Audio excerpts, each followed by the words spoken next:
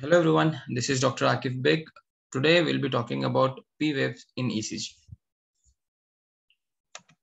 So before going to the actual topic P wave, we should know what is the normal axis of the heart and how the axis of the heart is aligned. So see, because the main majority of the part of the heart is formed by the left ventricle, because the workload on the left ventricle is the highest. So whatever the load which is there on the left ventricle, the majority of the axis of the heart, the major axis of the heart actually is directed towards the left ventricle and it's towards the apex. So before understanding that, you should know that key pacemaker. What is SA node is our main pacemaker of the heart. So electrical activity starts from the SA node, and from this SA node, the electrical activity goes from SA node to the AV node.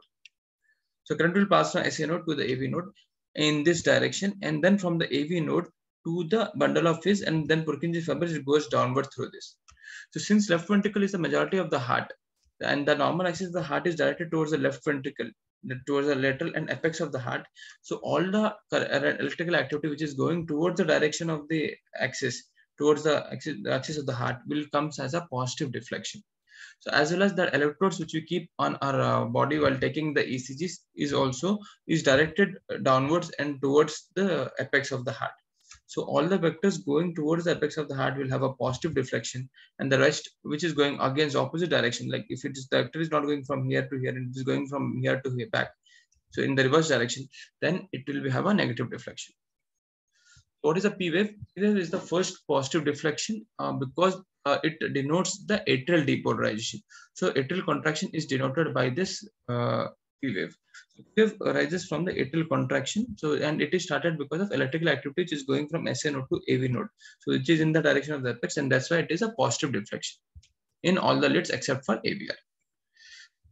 The normal duration of the P wave is less than 0.12 seconds. That is less than 3 small squares. Each small square is a 40 milliseconds.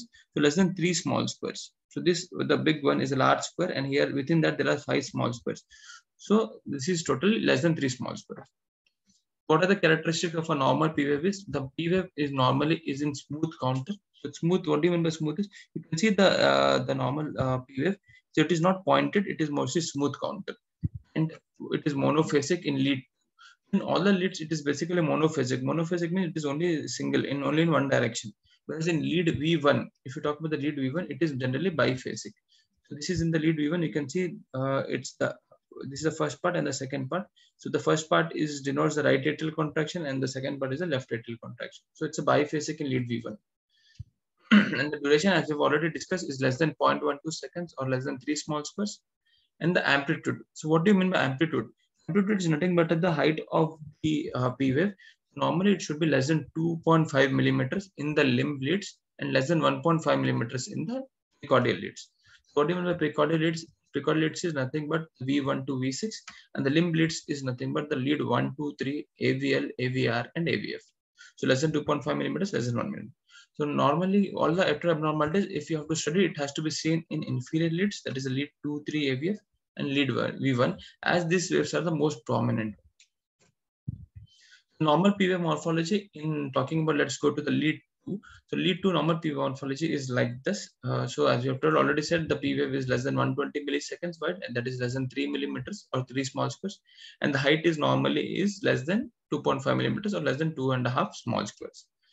And the atrial contraction actually starts from the right atrium, because SA node normally lies in the right atrium. So initially right atrium will contract, and followed by which is left atrial contraction. So first half of the wave denotes right atrium, which is denoted by this red line, and the second half is basically because of the left atrium. The third latter half. In between there is a mark of a zone of intermittence, where there is involvement of the both right atrium and the left atrium. Similarly, in the lead V1, this is biphasic. So initial half is the right atrial contraction, the second half is the left atrial contraction. So let's talk about the inverted P waves. So where do you see inverted P waves? So as we have already discussed, that if your SA node is functioning, SA node will go take current from SA node to AV node, that is towards the direction of the axis of the heart, and that's why there will be positive deflection. So if there is negative deflection, that means your SA node is not functioning properly. So there is a defect in SA node. So what happens is that then the pacemaker could be either in the AV node or it could be some ectopic foci which is acting as a pacemaker. So AV node. So if the AV node is, assume AV node is your pacemaker, the current, for whole atria to contract, AV node will now pass current in the direction from here to apex, towards this direction, in this direction, that is away from the main axis of the heart. So main axis is towards this direction, and if the AV node is towards this opposite, so that's why there will be a presence of negative deflection, which you can see here is a negative deflection. So now, how will you differentiate whether this negative deflection is because of the defect, because the pacemaker is either AV node or ectopic foci? So see, if your if your pacemaker is AV node, so AV node is the one which is little bit faster. So this AV node will pass current very faster to the, like, see, for this important thing is that AV node will denote PR interval. So the time take from PR interval is basically the time taken for the current to go from the atria to the ventricle, this phase. So since AV node is very much closer to this part of the ventricle, so PR interval is generally short in this one. Whereas if the ectopic foci is acting as a pacemaker, so this will take some more longer time because it has no coordination activity. It will take some more longer time to reach from here to the ventricle. So PR interval will be prolonged. So if PR interval is less than 120 milliseconds, then origin is found to be AV junction, that is AV node, and is also called as accelerated junctional rhythm. If the PR interval, that is the initial of P wave to end of the to beginning of the QRS, is more than 120 seconds, then it is called as ectopic atrial rhythm, or the pacemaker is ectopic foci, not the AV node. What is multifocal atrial rhythm?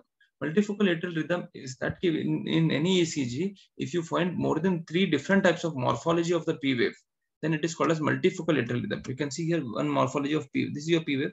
Then this is your P wave, is a small bifield one, and this is a bifield. So all those 3 P waves are not of same morphology, but of 3 different morphology, and that's why it is called as multifocal atrial rhythm. So if there is multifocal atrial rhythm and if the heart rate is more than 100, then it is called as multifocal atrial tachycardia.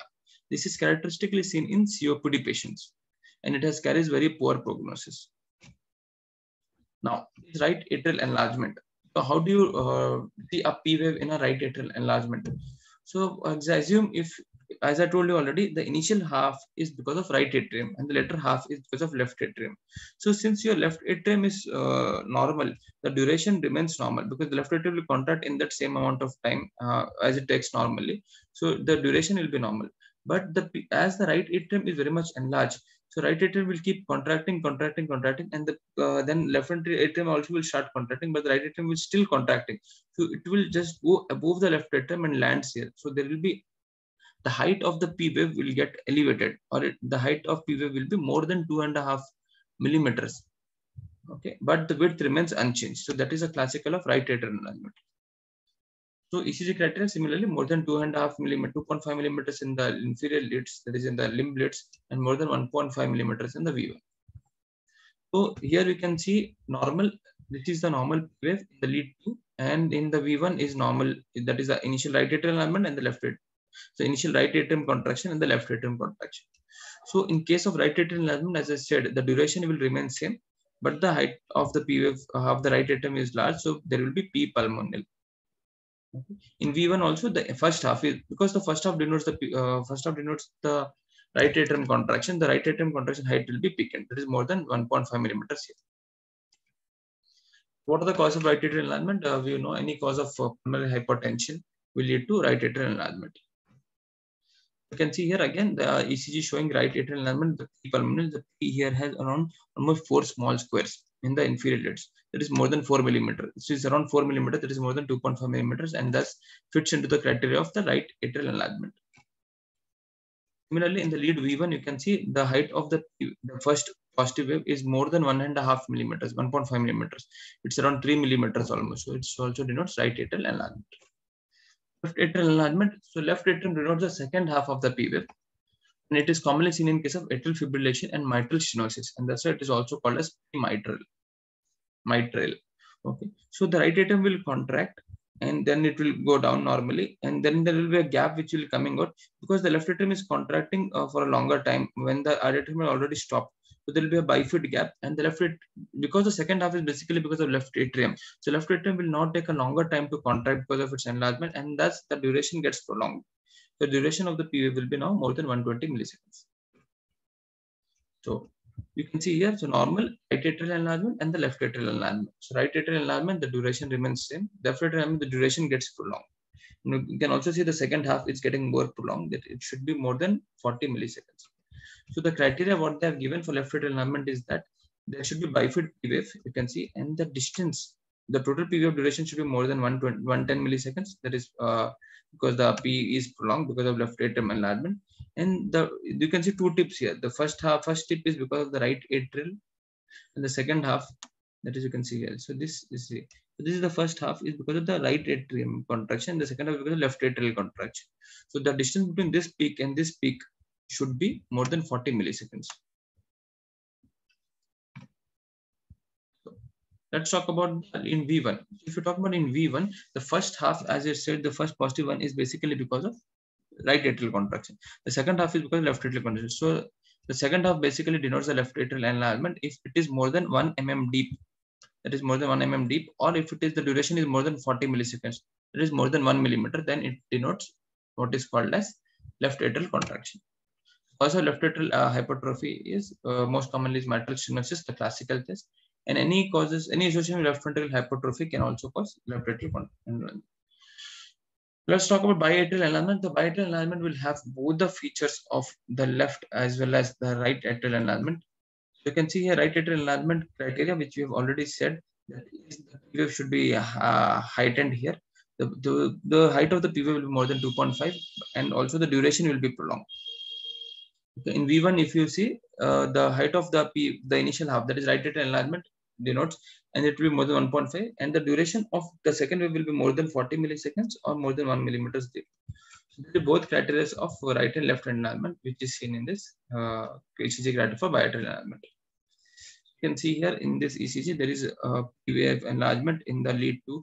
P wave is more than 2.5 millimeters, and also there is a duration of the P wave is that is the negative deflection is also more than 1 mm deep and wide in biatrial enlargement. The reference for all this ECG video is basically litfl.com, which is a very good site for learning ECGs. Second is the Brownwell textbook of cardiology, and third is the Harrison's 20th edition. Hope you have liked my video. If you have any queries on this topic, or if you want me to take a class in any other topic of medicine, cardiology, please let me know. If you have liked my video, do subscribe to my YouTube channel, Dr. Akif Baig, for more interesting videos. Thank you.